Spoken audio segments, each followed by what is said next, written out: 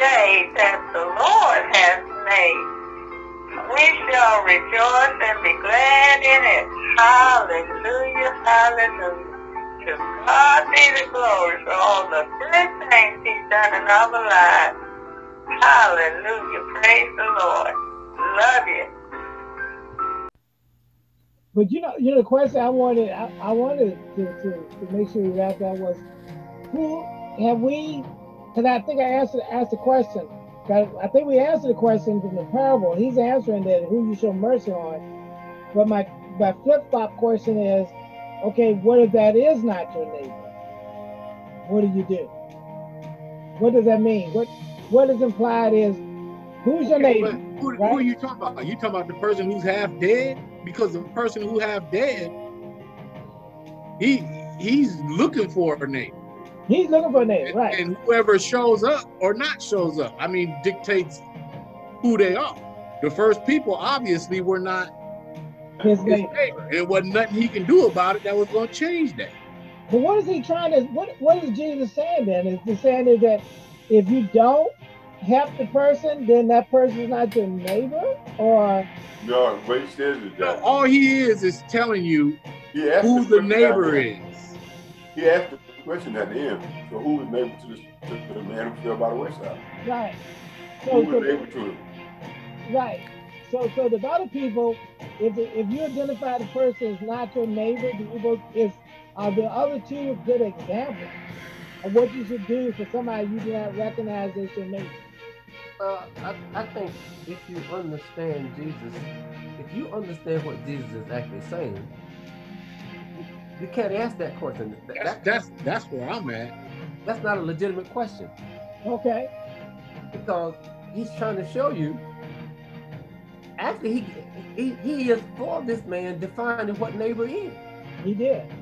And he does it in the way that he comes back and says him, now you tell me that you understand not what I'm saying. Yeah. Let me ask you. You said you didn't know who your neighbor was. Tell me if you know who your neighbor is now. And go do so likewise. And seeing your line of questioning is like to say the opposite of what the law is. Right. So what is the opposite of the law? Not the law. Real simple. I think it's funny when you say that the law, the Jews were respected. Remember, that's why I brought up about the fact is he was despised and rejected. The law seemed like it implies that the only people that it applies to was the Jews. Therefore, they could walk away from somebody that was not under the law. That was part of the law. It was their law. Okay, so a neighbor is a neighbor. What does that word mean? The law not going to make you a neighbor.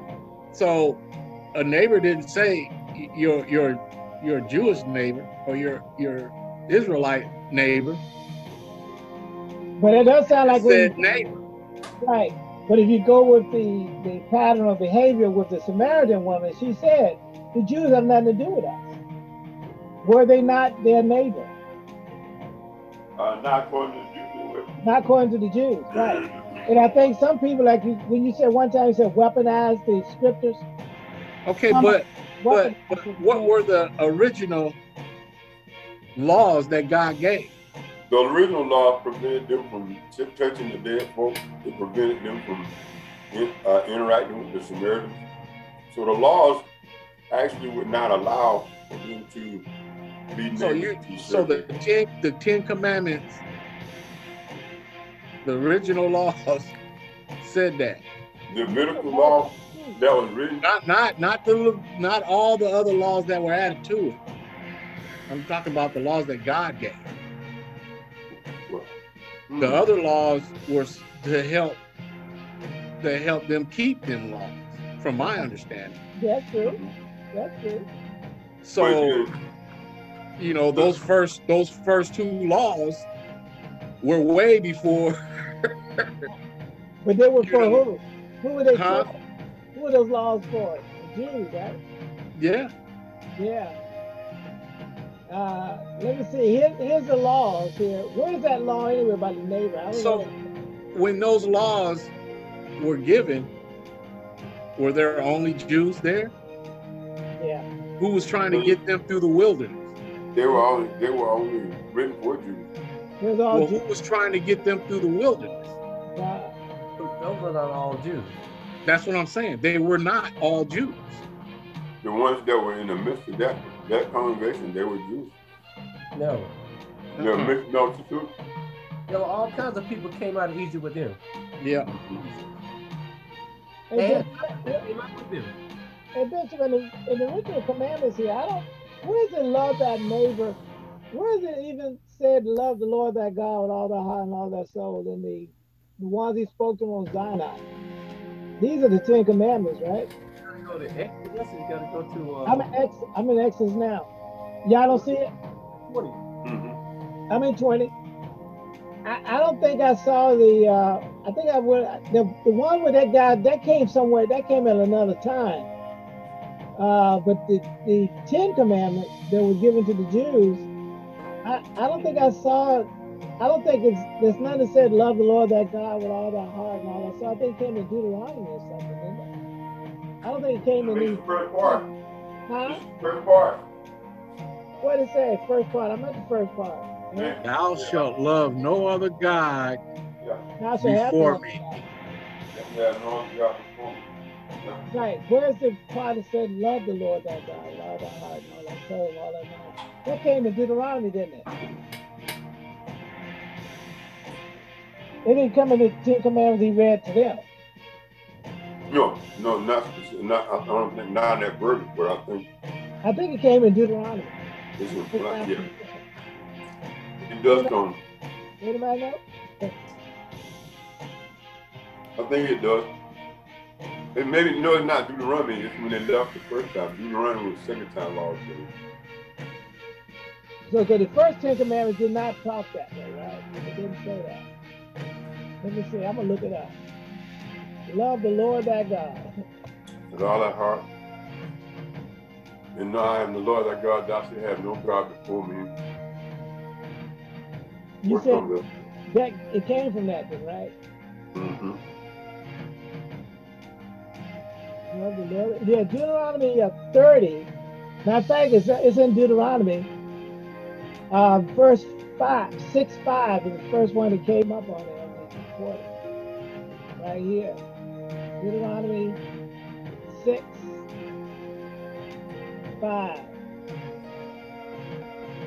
Matter of fact, when somebody put the tide up there that said the greatest commandment.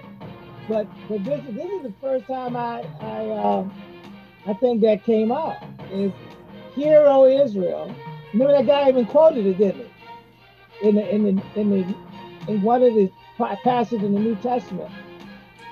Hear, O Israel, the Lord our God is one Lord, and thou shalt love the Lord thy God with all thy heart and all thy soul, with all thy might. And these words I command thee this day shall be in thy heart. Where's the neighbor one in there?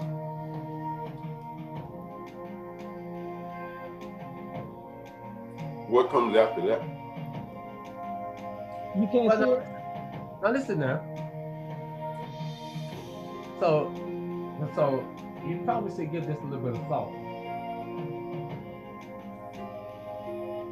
Because when you look at the 10 Commandments, there are 2 people involved.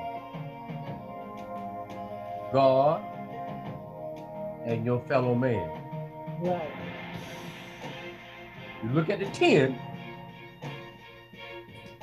you actually look at the 10 Commandments, it tells you how you ought to relate to God and how you ought to relate to other people. Yes? Yeah. When you look at you said when you look at how you relate to the neighbor in the 10 Commandments? When you look at Exodus, that's what you see. How you ought to relate to God, how you ought to relate to your fellow man. Right, it does, yeah. Now, what I think Jesus is doing is sucking all of that up and capitalizing it in a CIT. You know what? I was thinking the same thing. I promise you, I was thinking the same. I said, this is a CIT. All it up into one statement. Yeah. That's funny. That is so funny. You said. So, you know what?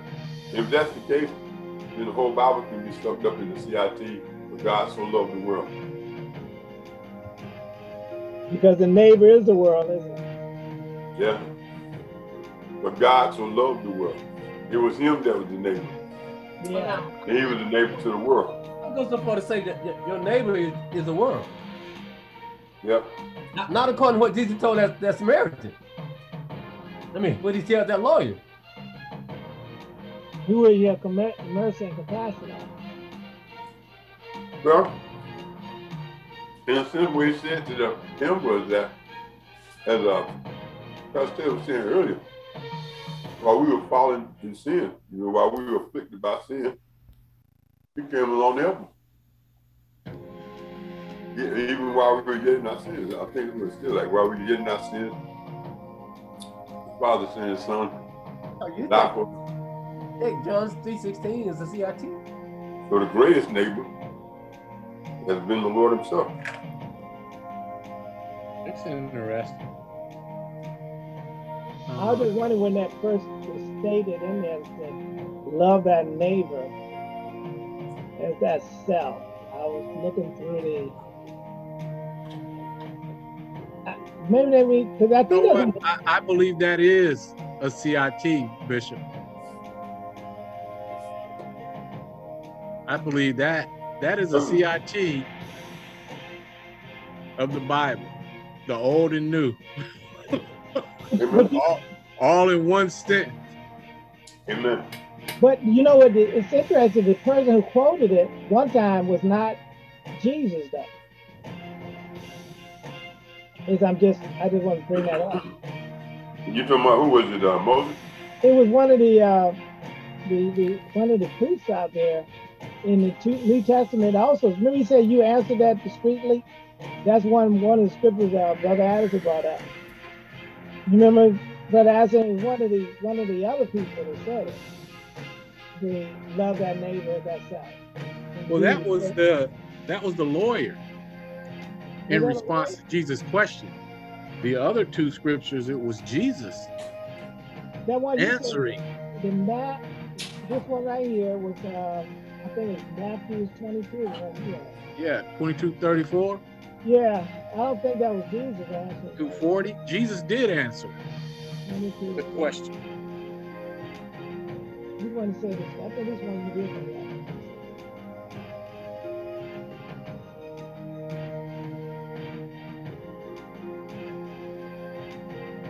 What? So most of Mark, the one that said you're not far from the kingdom. Who's the one that said you're not far from? That was Mark. That was Mark 12. Yeah. Mark 12. And I don't know, was it, you think that's the lawyer that said it or one of the Pharisees said it? Yeah. Mark It was 12. the lawyer, let me see. 28.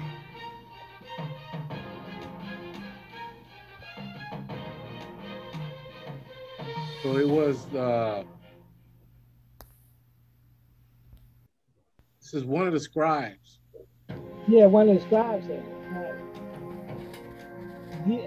And so I'm saying it's not only Jesus said it, but I'm saying it's one of the Jewish leaders said it. Wasn't he believing that from Old Testament writings though? Well, that's what I was looking for. I was saying, where's the part? I got the part where it said in Deuteronomy, hear, O Israel, love the Lord thy God with all thy heart, all thy soul, and all thy mind. But the I don't think it. Neighbor, where the neighbor part came in at. So Let me ask you a question. Isn't that in the covenant thing? Is that a portion we talks about cover thy neighbors, so forth and so on? No bear false witness against thy neighbor? I don't look at the rest of the 10 Commandments. You'll see it. That's right. That's legit. And you wrote it up, right? That's not bear false witness against thy neighbor. Yeah. That's not cover thy neighbor's house. Or thy neighbor's wife. Neighbor's wife. No his maid servants, no men servants. Now anything that is thy neighbor.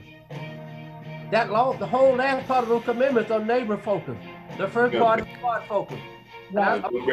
Don't bear false witness. Those two things together and made one concise statement that says, here's the whole essence of the law. Yeah. I agree. I totally agree with you.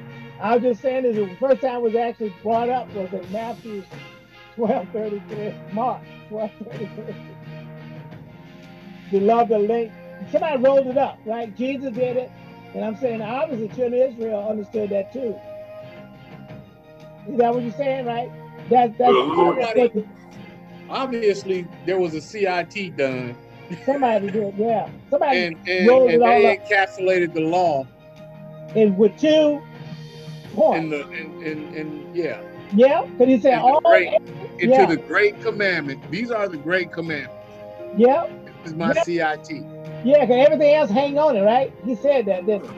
If you do this love piece, all the laws hang on this. So obviously Jesus told somebody before he was here. I think so. It was all rolled up because Deuteronomy was first mentioned. So I guess Moses and them realized, hey guys, y'all gotta love each other. And I guess we're saying to ourselves, right? Because we're the Gentiles, and our neighbors are the Gentiles and the Jews. Cool? Well, everybody outside of Christ is Gentiles. Right. Everybody outside of Jews, everybody that's not born of Abraham's biological seed is a Gentile. Exactly. Right. Now, if you be in Christ, then you're Abraham's seed and heir according to the promises. So that's Jews and Gentiles, but that's a spiritual rebirth. Unless we want to discuss next week who is your neighbor. I think we understand who the neighbor is. The neighbor is the extortioner, the murderer, the adulterer, and anybody else. The ungodly. The ungodly is your neighbor. Well, if they're showing compassion. No, actually they don't. You want to show compassion. Yeah, I mean, actually they don't show compassion. Then how could they be the neighbor? According to what Jesus said, if they're not showing compassion, how could they be the neighbor? Right. How can the person who was left half dead be the neighbor? So there's only one neighbor, and that was the man who showed compassion. That's true. And you know, that's really funny though, because they are half dead. The ones that we've been sent to minister to are dead. They're not half dead, they dead. He answered the question was, who was the neighbor, the one that you showed mercy to? I think you're right. The one who showed mercy to him. I think you're missing the point. You're missing the whole point of what he's trying to teach about neighbor. He's trying to teach one aspect about neighbor. Yeah. Just one aspect. He told this guy that he had given the right answer. He comes back and said, but I don't know who my neighbor is. Right. He said, let me help you with that. Right. Who you show compassion on. Right. So basically what he tells him, your neighbor is anyone that you come upon that you can help, that has need, and you can meet that need. That's your neighbor. That's it. That's it. That's the whole point. Anyone. I think that's the whole point. So it's not just anybody floating out there, it's the person that you run in contact with that you can help. Because if you don't run in contact with that person, how can it be your neighbor? Yeah. But it's not to say they're not your neighbor, right? It's not to say they're not your neighbor. Well, it's not your neighbor because you can't help it.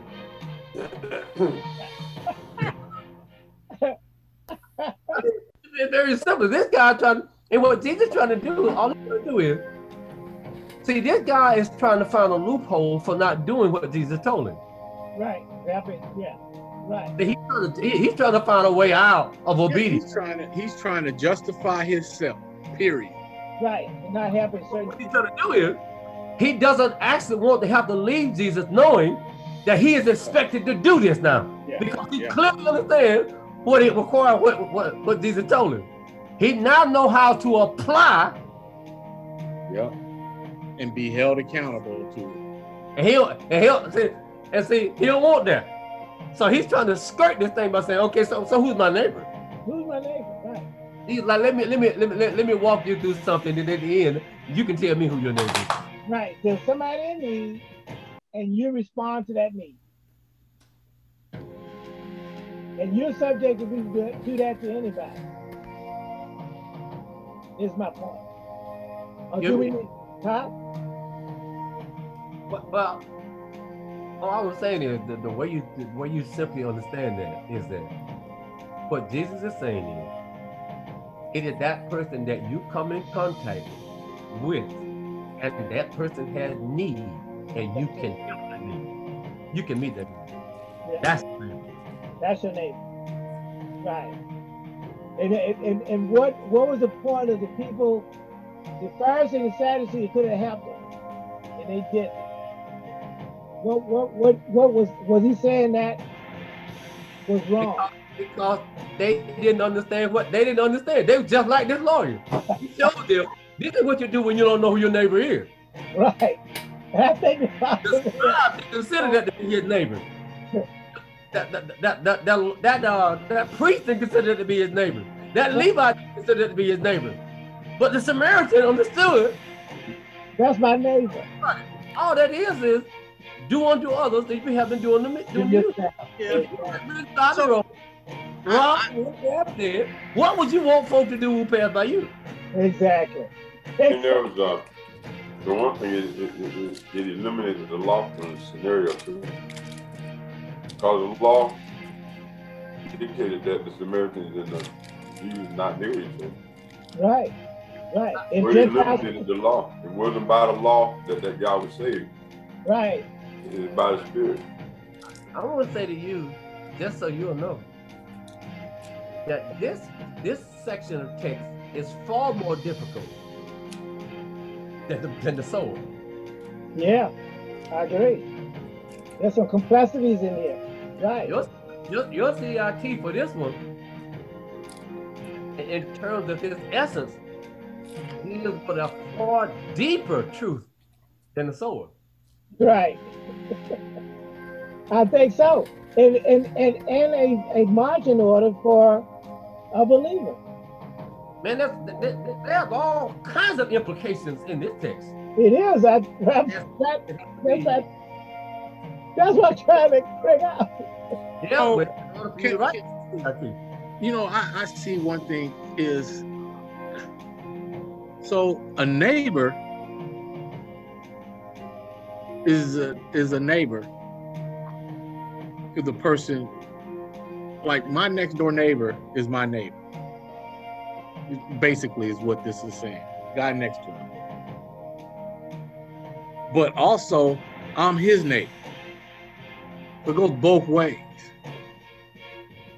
So the man who helped was a neighbor, and the man who needed help was a neighbor. Right. Right. You have to help the person in need if God called you to do it. That's the way the question was posed. A potential neighbor. Yes. I was going to say the way the question was posed is the one that took action that proved himself to be a neighbor. He is not being neighbor to the guy that's helping him. The guy who's helping him is being neighbor to him. Neighbor to you. Yes, and that's what I'm saying. Yeah. So you may be neighbor to your neighbor, but your neighbor may not be the guy that lives next to you. Who may not be a neighbor to you. But all this is really this kind of ancillary stuff. You ain't got to the stuff yet. You ain't dealt with the stuff yet. The stuff. And then I'm waiting to see when you're gonna deal with the stuff. The stuff ain't been dealt with yet. That's a point. That's why I said when I CIT, I want to know what the CIT is. From that we can launch all kinds of stuff. I think so. The part about helping your neighbor is the point I want to get to. The role of the church to reach out to who? To the world. The world. Yeah. And that's why I said that the man that was wounded represents the spiritual dead. And I'm still at the point of the man that showed compassion was the neighbor. Yeah, to the one who needed compassion. Who needed compassion. And that's why I keep going back to that is, in my mind, Christ is my neighbor. Yeah. And I'm to love Christ as myself. Yeah. And you're supposed to love the other guy because Christ loved you. So it's like passing it forward. Why would you love the other people? Listen, I can look at what he said. If you go back to the answer that the lawyer gave, never going back to it. But that's God as a neighbor. He puts God in one category. Yep. Yeah. And puts your fellow man in another category. So there's two categories of people in his answer. Right. God and neighbor. And he tells you how to respond to both of them. Now with God, he actually tells you that you are to love God above yourself. Yeah. That's true. Right. Your neighbor is to be loved as yourself, but God is worthy. God is to be viewed as being far more important than your own life. Yeah. He tells you to love God with all your heart, all your soul, all your mind. What's left? About your neighbor. He just tell you to love your neighbor as yourself. But God is worthy of dying for. Yeah. But now, the catch is, but you can't show that kind of love for God apart from showing it toward another person. Yeah. Exactly. Which is why we're back to say the image of God is us. Well, now, I don't think that's implying image at all. I think what it's implying is basically this is what Jesus said in another text. He said, where your treasure is, what you value more than anything else, is where your heart is. And basically what he's saying is, God is supposed to be your treasure. Amen. And what is man? Your second treasure. God is supposed to be your treasure. It is God who you are supposed to have and to set your affection on above everything else, even more than yourself. Right. Right.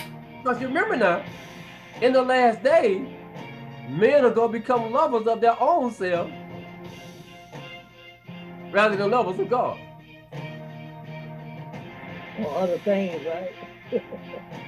So, you see, so going back to the scripture he quoted earlier, for God so loved the world, he sacrificed himself for it. His love is expressed in his sacrificial redemption. Right. Now, you ain't born of God if that ain't in you. See, now we're talking. That's true. That's what we're talking about. That's right. If you ain't got no love in you, and that's what he said, if you, especially when we're talking about hate, right? He said, if you hate your brother, you have no eternal life in you. What he said. So that's how I was getting out of it. So now it's 11:21, and we got to wrap it up somewhere. Everybody has a focus for next week. CIT on love. I want is a CIT for this one. We ain't going nowhere till we get a CIT for this one. Well, you may have rejected my CIT, but I said we got a CIT now. Well, I think that's a good point. Let's bring up a good point here. Is when people come to this type of setting and we're putting a CIT, we have a CIT, we should write a final CIT based on the input from everybody. I mean, we could actually virtually put together a final CIT. Well, I don't think so. I think it would limit our thinking. What do you mean? If we came up with a central idea for this, we might settle on that as being the conclusion of the matter. Well, I understand what Pastor Taylor is saying by trying to develop a CIT based on everyone's CIT, if that's what he's saying. Right. But I think that each individual CIT needs to stand on its own in relation to that those scriptures also.